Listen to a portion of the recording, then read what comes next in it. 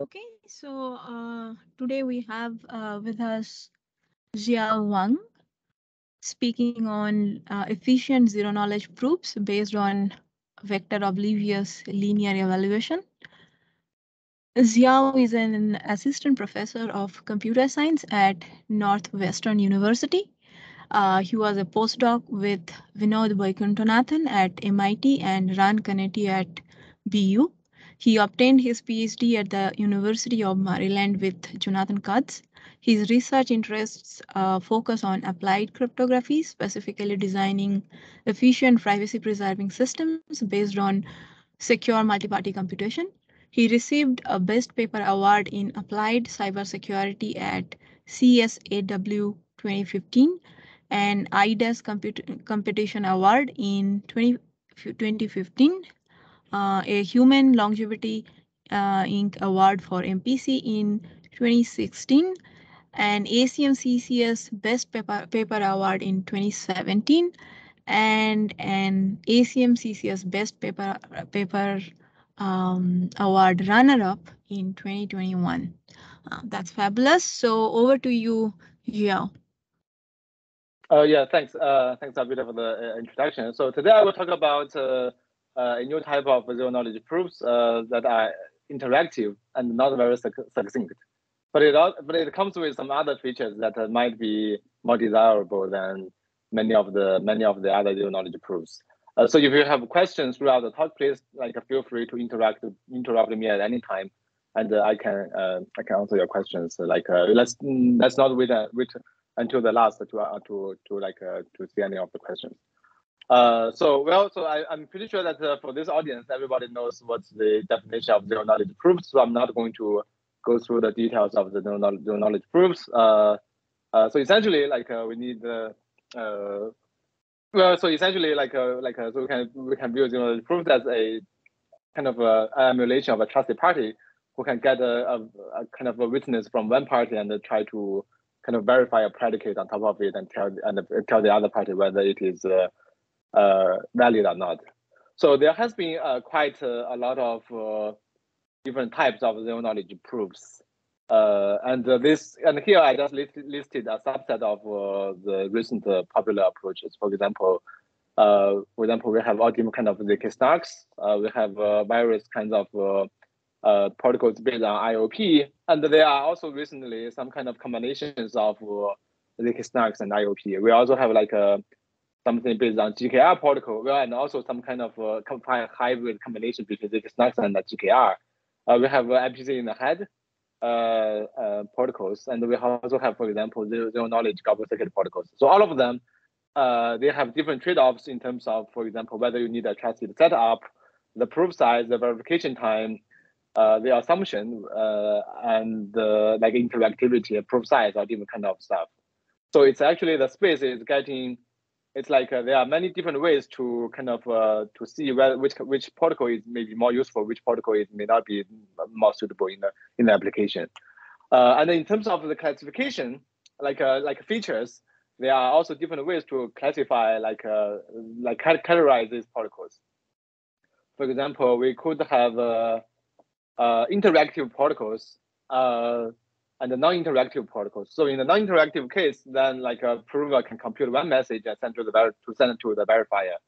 And in the interactive case, I mean, let's say if the interactive protocol is public coin, of course we can make it non-interactive. But not every protocol can be made public coin. For example, if the efficient version of zero knowledge based on goblet circuit cannot be made non-interactive. So that would be something that is more harder, cannot be made non-interactive type of interactive protocols. And for example, for the non-interactive protocols, the prover doesn't really need to know the identity of the verifier when they do most of the computation. But for interactive protocols, the prover can only prove to very likely just one verifier at a time, and they have to know the identity of the verifier at the time of the computation. So in terms of the communication or the proof size, we have, for example, succinct. Say maybe it is a constant proof size or maybe polylog. We have a somewhat succinct. Say something like Lihero, which is like a sublinear to the circuit size, but but it's not really like but it's not something like a polylog. And we also have non-succinct protocols. And in terms of the efficiency, which is essentially like, for example, like what is the operation that we need to compute per gate. So here, for example, let's say for snarks, it's usually like the number of operations that we need for each gate is, for example, we might need a constant number of public key encryption for each gate. So the number of public key encryption would be linear to the circuit size. So this would be like usually would consume a lot of computational power. Some things that could be slightly better would be purely based on does not need that much public key operation, but it might need a number theoretic transformation on something linear to the circuit size. For example, this is also quite common. Well, the best that we could hope for is probably something that is as efficient as constant number of symmetric key operations, for each of the gate. So this would be it will be difficult to see how to get better than this in practice, from the practical perspective. And in terms of the classification from trusted setup, we have some protocols. Yeah, what is NTT? Number theoretic transformation. It's like the faster Fourier transformation works on real numbers. Yeah, so it's works on some finite field that has certain characteristic. So typically, how big is this finite field? So I think you just need a p, and the 2 to the n has so essentially you just need a field such that it has a nth root of unity with respect to the field, so that you can compute so as long as you have a nth root of unity, then you can do a FFT operation. So I think one of the property that would work is that if it is if it has some kind of I think so, something like it is co-prime to the n plus something, or it doesn't there's no a requirement on the size of it. It's just that not every prime could work. There are only a small handful set of primes that would allow NTT operation. I see. Okay, thank you. Yeah, it's like a high degree of I can't remember the technical term, but it's essentially you just need a sufficient number, as long as the nth nth unit nth prime unit nth root of unity exists, and then you can use NTT. Yeah, it's like FFT where you have e to the j t or something like that over theta or something. Yeah, I can't remember the math. Yeah. And in terms of trusted setup, we have some protocol that doesn't need any trusted setup. We have a lot of snarks now only need a universal trusted setup. And the first generation, many of them require a per program, so per statement trusted setup. And then here you have for example updatable and non-updatable or different kind of categorization. So these are mostly pretty popular, but the last one has been mostly forgotten until recently. That is the memory requirement that is needed to prove a circuit.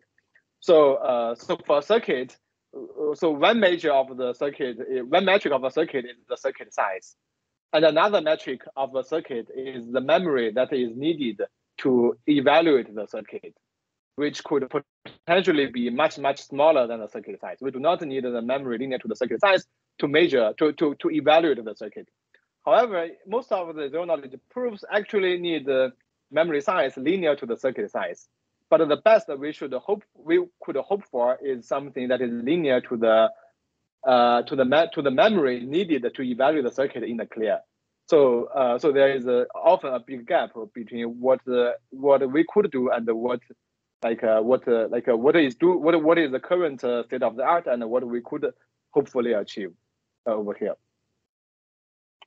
So like I'm ordering it somewhat in this way. So so this one is least has got the least attention because well, this doesn't seem to be that much a problem because the efficiency was too bad that we won't really need to compute large circuit. But now, let's say for many popular applications, let's say if you want to compute billions of gates, then the memory size has to be proportional to the circuit size. That could be a bottleneck over here, especially if you want to compute something that is a very, very complicated statement. And to motivate interactive protocols a little bit more, we could also think look at two different settings where zero knowledge proof is used. So for the non-interactive setting, it would be something like a asynchronous setting, where also we have one prover that is proven to a bunch of verifiers, and the prover doesn't really know which verifier is going to verify it. And another setting would be more like a synchronous setting, where the prover is going to just prove to this particular verifier, and once it is done, the prover is does not need to prove to multiple verifiers. There could be some settings like this. So in this talk, I'm going to mostly focus on this one, which is more restricted. It's it's not so in terms of the setting, it is it can only prove to one verifier at a time. So it's it's not that if the prover wants to prove to multiple verifiers, then the prover needs to prove to each of them repeatedly, individually. However, it has other a benefit.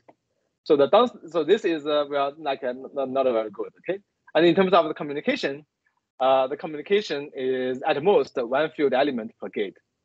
And also in the second half of the talk, it will be reduced to c to the power of 0.75, which is a real number. But this is what we got in that paper. Okay, so we could do sublinear communication or even slightly better. And in terms of the efficiency, so for every gate, we essentially just need to do a constant number of block cipher costs and a constant number of operation on extension field for Boolean circuit. And both of them are hardware acceleratable. It's both of them has a instruction level acceleration. So in terms of the computational efficiency, it's very, very efficient.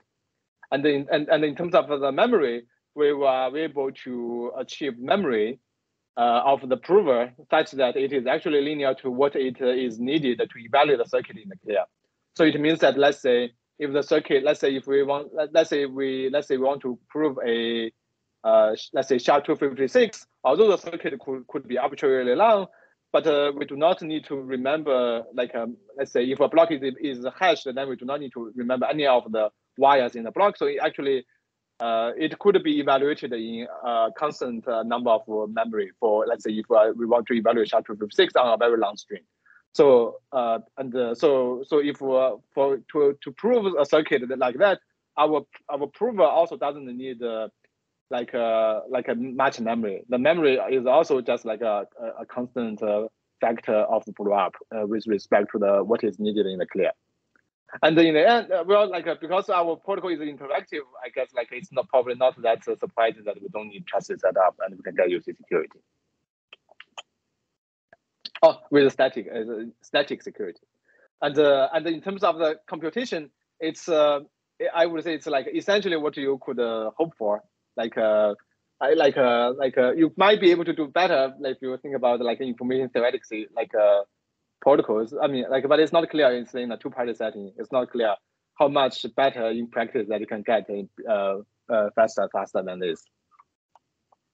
So in terms of the technique, also I won't talk about the application here. Instead, I will talk about the more recent work that was just presented in ACCS 2022 on how to get the sublinear communication. And in terms of the technique, so the technique actually is very related to this works on MPC. So and I will talk about the relationship on the MPC after I'm done with the first part. Okay. Because the first part, so at the very beginning, we need very efficient protocols for us to generate correlated randomness, for example, vector OLE and things like that. And once in that hybrid, then we can construct efficient zero knowledge proofs with very efficient communication and computation. I will talk about all of them like one by one. Okay. So the basic building block that we need is information theoretic max. So essentially, like the verifier has a global key that can authenticate multiple messages, and for each message that the prover wants to authenticate, like the prover is going to get a MAC and the verifier is going to get a key, such that it has a very simple linear relationship. So if the prover wants to authenticate multiple values, the delta is going to be the same, but the K and M will be different. So this is so this was originally used for maliciously secure multi-party computation, but here we can here we are going to use it for like a zero knowledge proofs. So to open a value, like the prover can just, for example, just send the MAC to the verifier, and then the verifier can check that whether this relationship holds or not. Yeah. Any question on IT Max? This is a pretty common building block in malicious MPC and two-party computation. Well, so there are some properties that are very nice on top of this information theoretic MAC. Well, first is that it is additively homomorphic, meaning that if we construct a two set of a MAC value, then we can actually compute the MAC of the sum of them easily by everybody just compute summing up their MACs and keys and the values locally. We can also add a constant value or multiply a constant value locally. So it's additively homomorphic with all the properties that we would expect. So we could so by the recent PC pseudo random correlation generator line of works is actually pretty efficient to generate this type of correlation on random values. So if you want to generate a randomly authenticated values based on ITMAC, it's actually very, very efficient. For example, well, this number is actually already slightly updated. I think our latest implementation is slightly faster than these two numbers. But anyway, I think the main takeaway is that if we want to compute the binary this authenticated values on random bits, then it's on the order of tenths of nanosecond. And if we want to compute say authenticated values on some for some prime field, then it's a larger prime field, then it's less than 100 nanoseconds. I think this one is actually significantly improved based on some more recent work. So our high level idea is that we are going to first use so once we have this, we can essentially authenticate a value, and we are going to authenticate all of the value in the circuit, and then we are going to prove that all of the gates are computed correctly.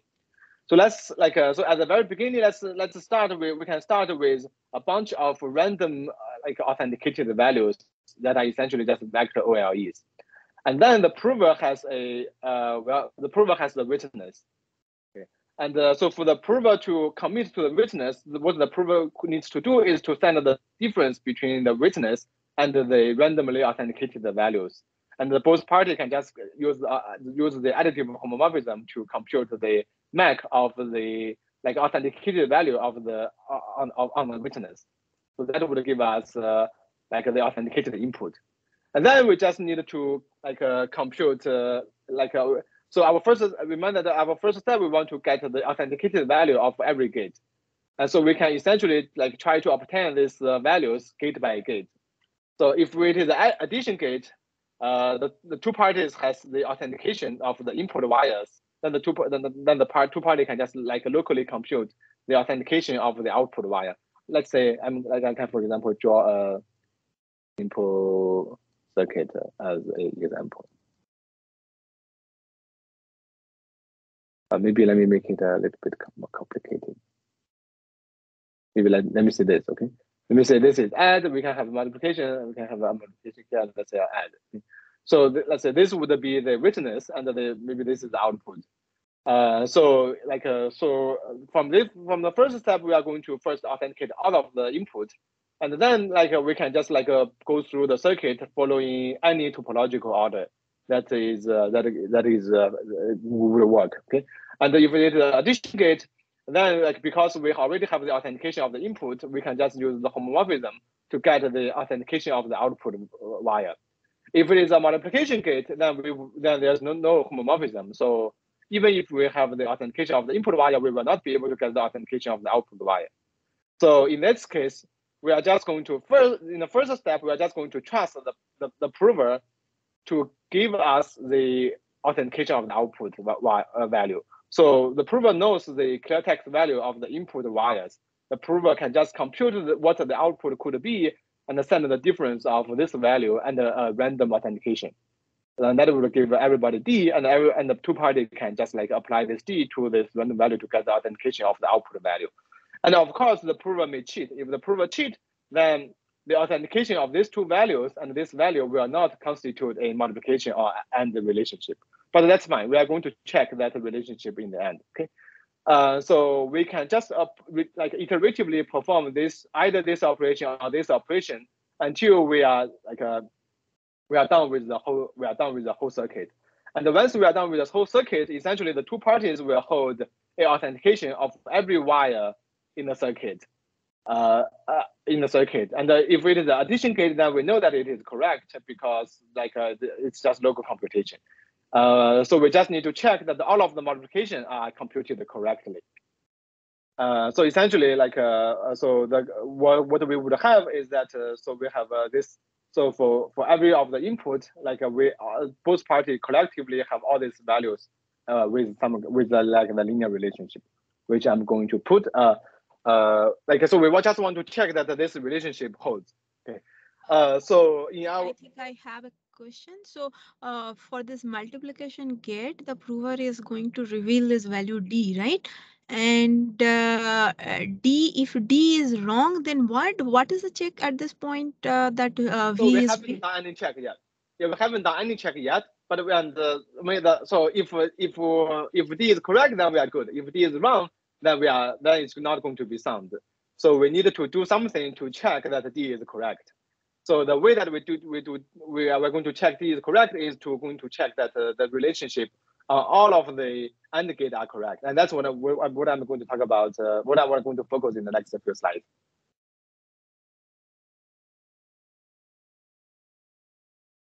So we are going to talk about the check, if that's the question. Are you going to use some huge degree polynomial there for the check? Again, using some linearity. Okay, I'm guessing. Go on. Okay. Yeah. Let me. So in the Wolverine paper, so we actually. So we start from. So the paper actually start from a very simple idea. We can do. We already know how to do maliciously secure two-party computation nicely. For example, we have TinyOT, right? TinyOT already give us a very nice protocol. And so one way to think about, TinyOT is essentially maliciously secure GMW protocol. And when we look at this protocol as a maliciously secure GMW, and restrict the input only to come from one party, then GMW becomes constant round, because in the share recovery, only one party needs to send the values. We don't need to send the values on both directions because the one party doesn't have any input. So essentially, it's if we just take TinyOT and strip off and only let one party to have input, that will already become constant round. And then the rest is to optimize. That's how we actually arrive to the first protocol, Wolverine. And because of that, actually in the first protocol, what we do is that we are just going to do a simple bucketing argument to prove the correctness of the triples. So essentially, what we are given is that we are just given a bunch of multiplication triples that may not be correct. So I means the i's gate in the circuit, i's multiplication gate in the circuit. So we just want to check that all of this multiplication relationship holds. Well, this is pretty much just a bucketing problem. So how to do that? we essentially can just let the two parties and compute a bunch of many random like multiplication triples where prover claims to be correct. So like we don't guarantee correctness because we are going to let the prover to compute the multiplication, and then we can just use a pretty classical probabilistic arguments based on cut and choose, cut and bucketing to argue that to argue the correctness. So in detail, so what we do is that so let's say if we want to check C number of gates, we are going to prepare C times a B small factor B plus D number of triples. These triples will be prepared by the prover, and the prover may not compute them correctly. We will first randomly open D number of triples and check that they are correct, and they will be burned. They will be just completely open. And after that, we are going to randomly shuffle the rest of the triples and use one of and randomly bucket them into C number of bucket each with B triples, and then we can just use we can just do like a triple checking by we can just review some of the values and check that whether it is correct. The check has a guarantee that only if both of them are incorrect, if one of them is correct, one of them is incorrect, the check will abort. And then there's actually a somewhat, it's like a much simpler analysis. We can show that regardless of what the prover do, if a prover cheat on M multiplication gate, then prover can pass the check with only this probability. And then we can just carefully set B to be some value to have this particle. So this is pretty much I guess maybe I'm kind of making my own work some too trivial, but it's pretty much just take the tiny OT particle, apply the state-of-the-art building blocks, and then try to optimize the probabilistic game in tiny OT. Because now it's zero knowledge, it's only zero knowledge, so we do not need to kind of worry too much about the privacy on the proof, from the verifier's perspective. If the check doesn't pass, then it's fine because it's prover cheating, so we don't need to care about prover's privacy in that case. So we just need to do one level of bucketing in case of the zero knowledge proofs. So this is pretty much like the philosophy of the Wolverine protocol. Well, this sounds like somewhat it sounds like an overkill, and it is actually indeed an overkill. This checking these relationships can be much better. So after this work, they are actually for example, in the Mac and Cheese paper, they were able to still maintain the boundary of this additive homomorphism, and they were able to use some ideas from fully linear PCP to do this check more efficiently. And so in our check, so we take another line. So we're not going to look at this. We're not going to look at this commitment as black box. We are going to look into the commitment, and that's how we get a even faster check for all the gates. And so that's where I will spend more time that I want to talk about. Okay, so essentially what's happening is that we have three values. We have three bunch of values for alpha, beta, and gamma wires, and for each of them, we already know that this relationship holds, and we want to check whether this relationship is true or not. So what we could do is that we are going to compute this. What we want to do is that we are just going to compute this thing, and we can see what it is. Okay, so we can let the verifier compute this value. Well, verifier has all the keys, and the verifier has the delta. So this is completely computable by the verifier, and both of them are MAC. So the prover can completely compute this value. And the prover has MAC and the actual value, so the prover can also compute this value. Times delta is known by the verifier, and this term is not really computable by any party. But if the prover is not cheating, then this value is supposed to be 0. So essentially, so we have a relationship which so we have a relationship that is supposed to be hold as long as probably let me take a step back. Okay, so we have the left hand side, but it's not clear why it is equal to the right hand side. So what we could do is just to plug in this relationship into this one. So this would give us m of alpha plus omega alpha times delta times m of beta plus omega beta times delta, and then minus m of gamma plus w gamma times delta, and then times delta. That's what we get this. This is something that the verifier can compute, and this equals to this by plugging in this equation into and replacing all of the k.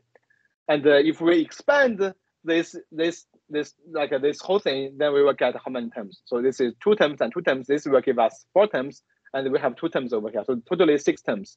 We have 1, 2, 3, 4, 5, 6. So these 6 terms are essentially these 6 terms. And for these 6 terms, this is known by the prover, this is known by the prover, this is known by the verifier.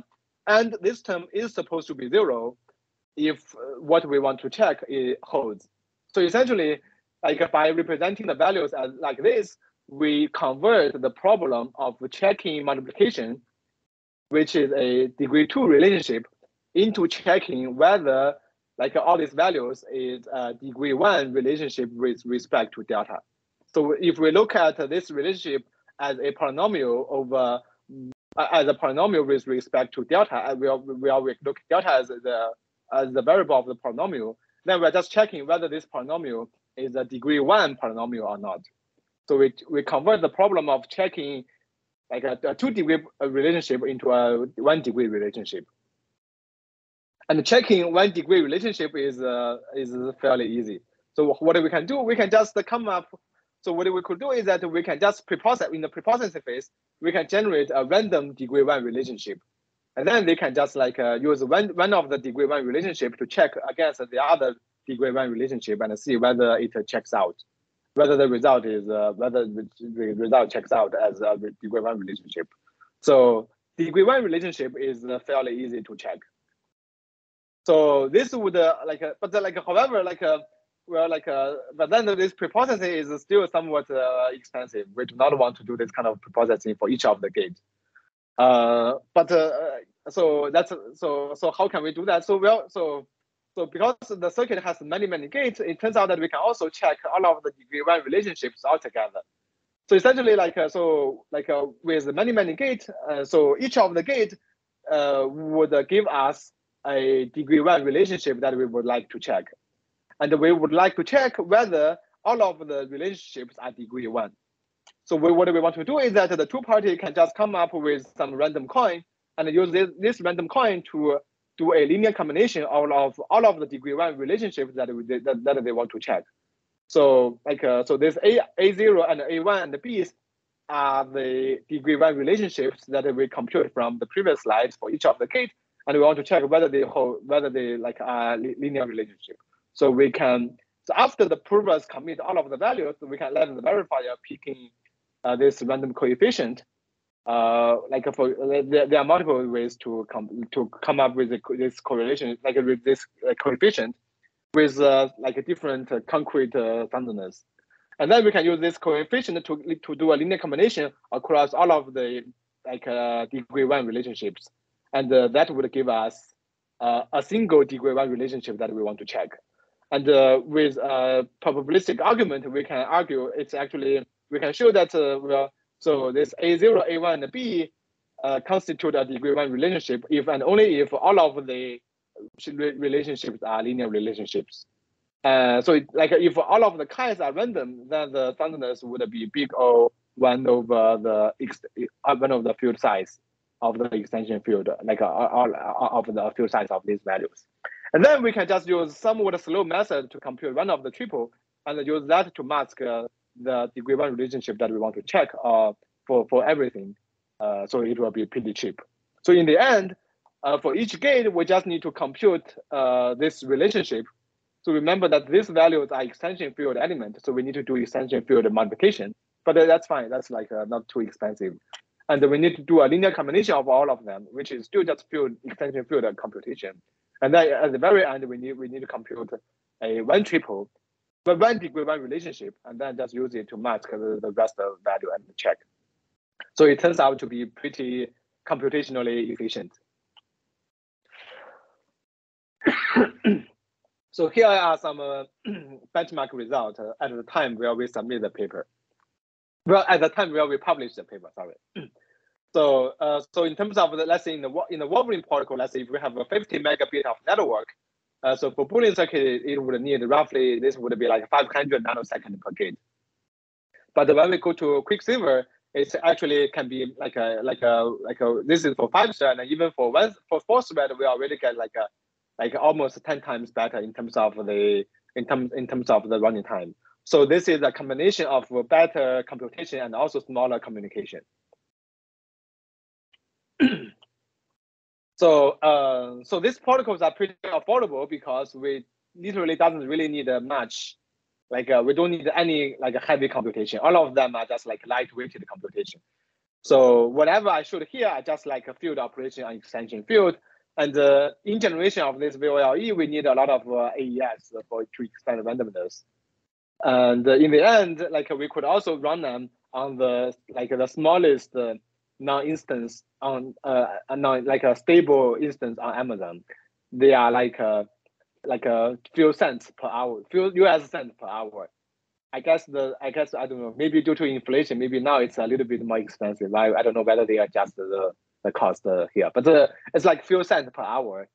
Our implementation supports a different kind of architecture of CPU, and even for this kind of very weak, so this instance only have 1 gigabyte of memory, and even for this kind of instance, we can actually still compute like a circuit of very, very large size, and the speed we can still achieve a speed for example something like 5 to 7 million gate per second. So this is like slightly slower than what we can do over here, but it is like super cheap.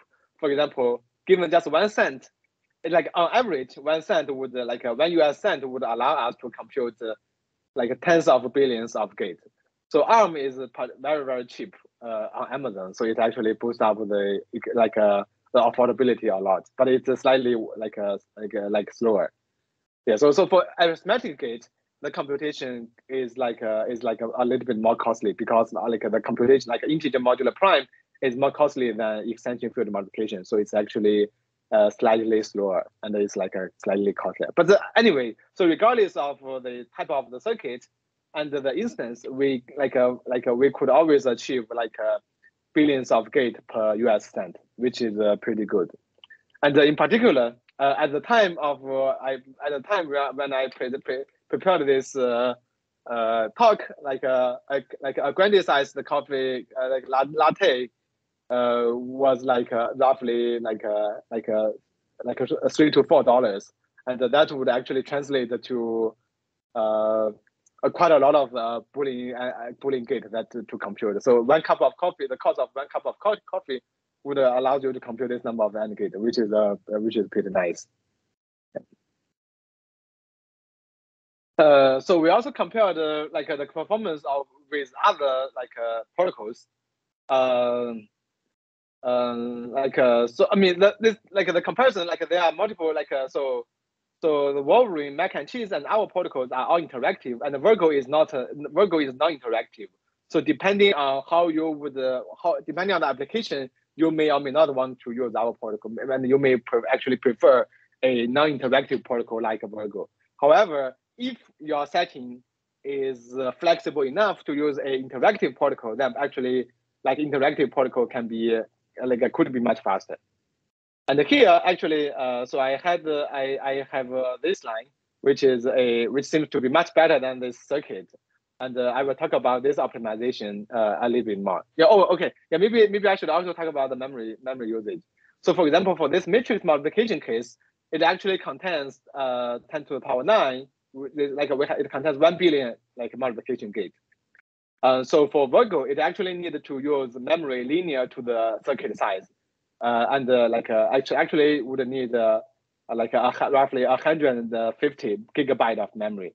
But for us, we actually just need 1 gigabyte of memory because of the fact that we could forget part of the computation when it is done. So we can actually get a very small memory footprint. Yeah, so now I'm going to talk about this a little bit like a further optimization in Quicksilver, where we can compute a polynomial in a better way. So like in the Also have some setup, right? The Bhargo work that will also require some setup because it is non-interactive. That will uh, also work in your favor, right? I think we also like it only. I think it needs random oracle, but it doesn't need anything more than random oracle. And we also need random oracle at the like lowest level of the protocol. But I don't think Virgo need anything more than random oracle. I see. Yeah. So this is based. This is like a GKR like a style zero knowledge. It's not like a ZK snarks. So it doesn't need a CIS. I It see. doesn't I need see. I a see. structured CIS. It just need a like a random oracle. So it's a pretty nice. Yeah, and I think they have the authors actually have some follow up works. Uh, either this probably this year crypto where they were able to like have like even better like running time and the communication. But like for them, like one of the big issue. I mean, here I guess the emphasis is that the memory is like is very high, and we are not doing some kind of very complicated computation yet. It's just a big matrix multiplication. And now think about say neural net inference that would include so many multiplications of matrices and so many other stuff. So it would be unclear how much memory that is needed. Well, and it all goes back to the fact that many of the zero knowledge proof require memory linear to the circuit size. But we would ideally want memory that is linear to what is needed to evaluate the circuit. Many of the MPC protocol actually only require memory. Well, many of the MPC protocol only require memory linear to something roughly on the order of what is needed to evaluate the circuit, except some of the malicious protocols. Yeah, yeah. Yeah, okay. Yeah, and at the very beginning, I was saying that the protocols are often linear size and at most one field element.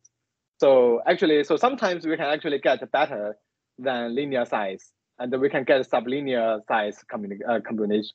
Well, now it's actually not often. We can always get linear size, but in the context of Quicksilver, we can actually get sublinear size zero knowledge if there are some structures in the statement.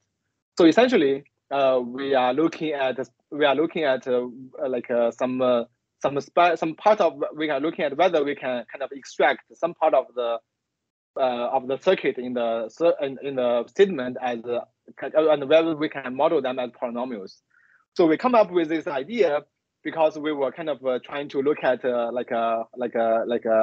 so like one field per element is already very nice. So we were trying to kind of compare with what was happening in like a MPC.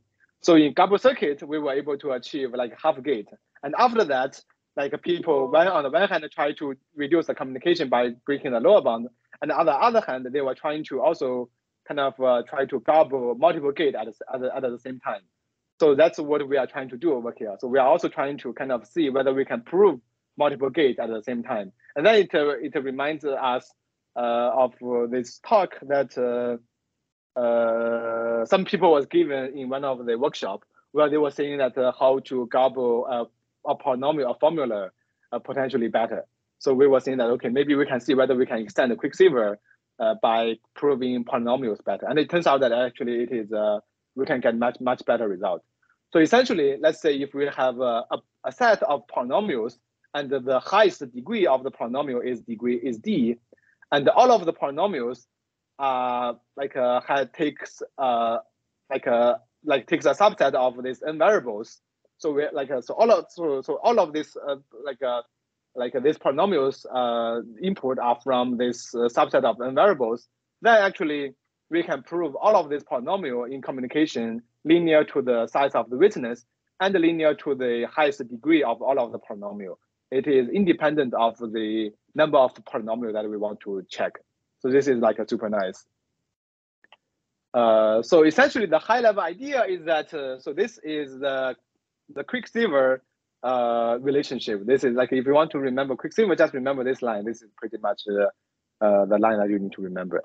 So what we want to do is that okay. So let's say if we can generalize it a little bit by instead of computing a kind of a simple degree one, like a simple like multiplication relationship, we could imagine that we want to compute a more complicated multiplication relationship, which is essentially an inner product.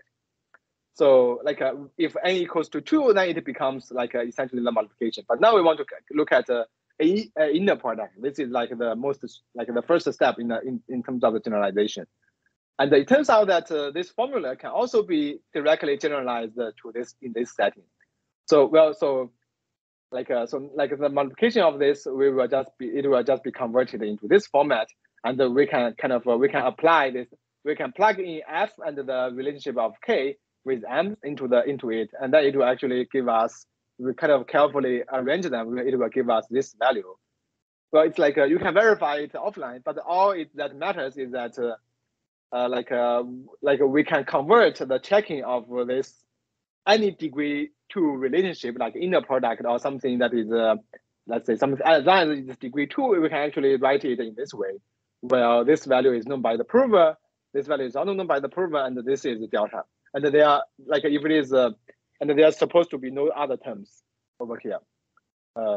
Sorry, how is that polynomial written in that particular form, C0 plus summation, this form? Yeah, Is so this any like, polynomial can be written like that? So this is the first step. Any polynomial will be on the next step. So here I'm just trying to do a somewhat easier like extension. That would be like doing multiple it would be like something like an inner product here. I see. So this so would it's be more like it's more like instead of having just only one multiplication gate, you are considering more gates and like considering a sub-circuit sort of thing, and then checking it.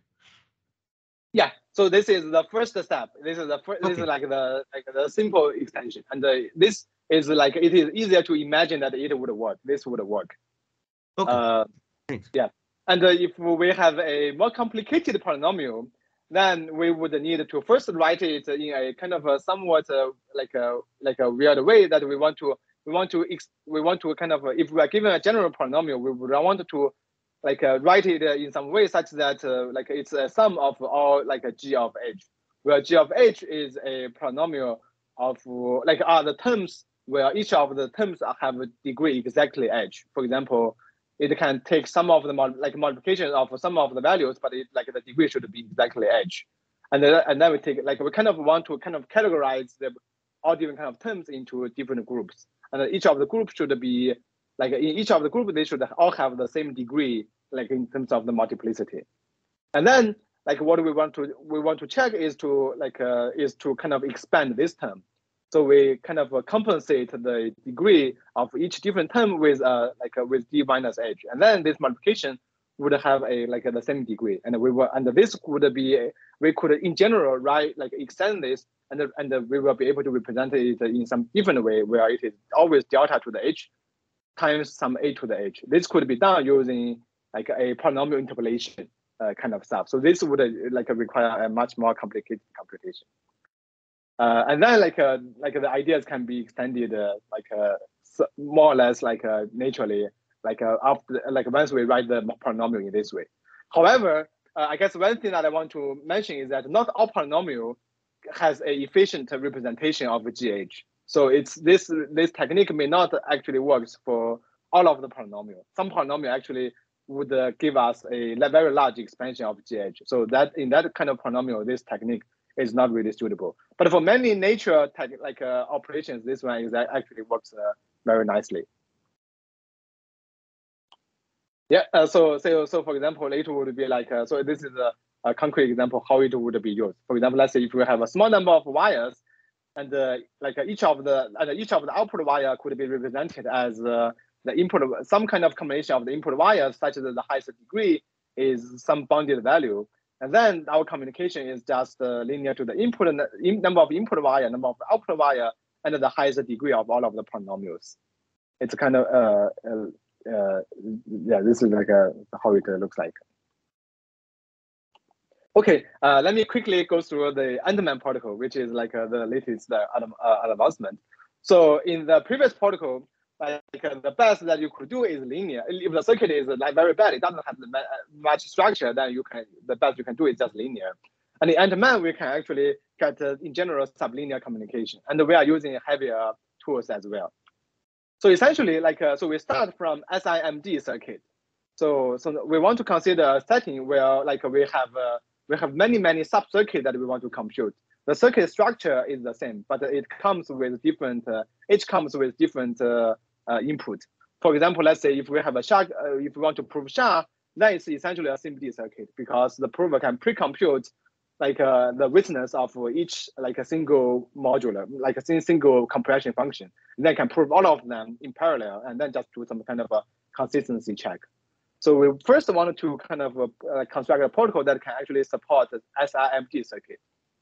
So in order to support SIMD circuit, what we want to do is that we want to extend the concept of information theoretic message authentication code to authenticate a polynomial instead of authenticating a message. So let's say if we have a vector that we want to to authenticate, so the vector can essentially be represented as a polynomial by polynomial interpolation. So we can interpolate the polynomial such that the ith value give us is evaluated at x of I. So now we want to generate. So we want a interactive protocol where the verifier is going to also provide a evaluation key this gamma, and the two parties will still get a single value of MAC and key, such that their relationship is now like this. Okay. So previously this was a value, but now we replace the value by the evaluation of the polynomial on a random point. So F sub. I have one question. So you are looking for this pattern within the same circuit, right? Yeah. So we are looking we are looking at this pattern in the same circuit. Yes.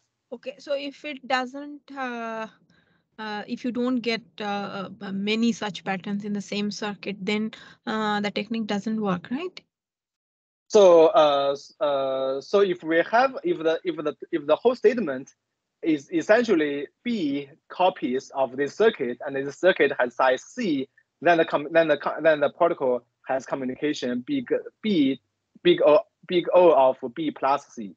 So computing B number of copies of circuit of size C has communication B plus C. This is when the circuit has structure. And if the circuit doesn't have structure, this will be be reduced to C to the power of 0.75. So this is for general circuit, and this is for SIMD circuit.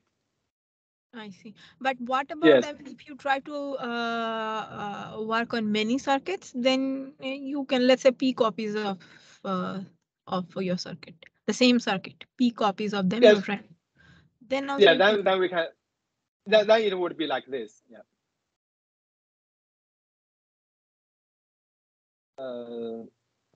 Yeah. So if you have the same circuit, or if you have a B number of circuit or B number of sub-circuit, then that part of the communication would be B plus C.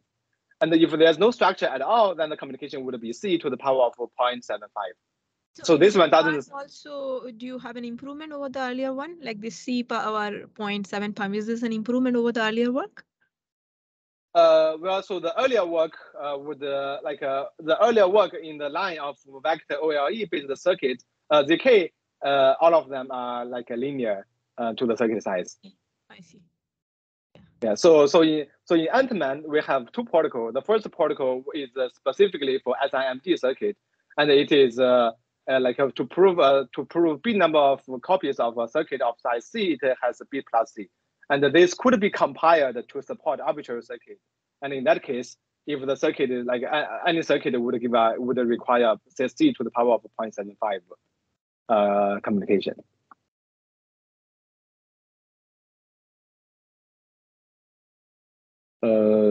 I assume you get the answer you want. Yes. Yeah, okay. Yep. So this is the first building block that we want to get. Well, so if we can compute it, it's actually very nice because it's actually linearly homomorphic, and well, the output but computing it actually is somewhat not trivial. It's well, the input size is very large, so we need to we need to do some things like a special to be able to actually compute it with very small communication. So what we actually end up doing is that we ask the verifier to compute homomorphically encrypted encryption of powers of gamma. So the verifier is going to compute gamma of 1 up to gamma of gamma of B, and then send the encrypted version, like additively encrypted version of this value to the prover. And then the prover can evaluate f of x on top of this easily by just using additive homomorphism. And then they can just like, by doing a small trick, they could actually get the authentication of the homomorphically encrypted value easily. Well, of course, like the verifier may not send the correct encryption of these powers, but that can actually be like be easily checked using a small trick that we mentioned in the paper. So checking this is not that expensive. So once we have this like a polynomial authentication code, then we need to do this zero knowledge proof. And so now like so every wire is actually packed into one authentication. And we can still use the same paradigm. We are going to go through all of the gate one by one. And if it is an addition gate, we can just do additively homomorphic addition on top of this kind of commitment, because it also supports addition, like addition. And for multiplication, we are still going to use the same idea, as that is we are going to let the prover to commit to the output vector first, and then we are going to check the consistency. So now, so we are essentially given all these three pairs of three sets of values. Like some of them belongs to prover, some of them belongs to verifier, and we want to check that this vector x pairwise multiply y, vector y equals to pairwise multiply z. So how we can do this? I mean, the idea is kind of similar to BGV. Sorry, you can kind of similar to BGW if we think about it in some perspective. Okay, so what we do is that we are going to let the prover also commit to one more value, which is essentially the authentication of a higher degree polynomial, which is the multiplication of the two polynomials. So this polynomial is actually a higher degree polynomial than z. However, this polynomial and this polynomial should share the first n, first b coordinate, because fz tilde of 1 equals to fx1 times fy1, which is supposed to be fz of 1. So our check actually works in two steps. The first step is that we are going to check that this polynomial, and so this authentication and this authentication indeed multiply to this authentication. And the second step is that we are going to check that this polynomial and this polynomial share the first n coordinate, share the first n point on coordinate 1 to n, well, on some public set of coordinates. And then these two steps would allow us to compute to check the correctness. So for this check, for the first check, it's actually not very easy, but we realize that if we review gamma, then actually it becomes a very cheap check, just like what we need in the Quicksilver. So what we do is that we are going to let the prover commit all of the messages that the prover needs to commit, and after that the verifier is going to review gamma. At that point, it's actually safe to review gamma because we no longer need a certain property of the polynomial, and then the consistency between these two polynomial and this two polynomial can be just checked with a constant overhead. And then the next step is just to check that these two authenticated polynomials share the same set of values on the first n coordinate, and this relationship is actually sacrificable, meaning that if we have a random correlation that satisfies the relationship, we can use one to sacrifice. We can sacrifice one of the relationship to check the other one. So so we can essentially just review the linear combination of the two polynomial and check whether the resulting polynomial satisfy the relationship.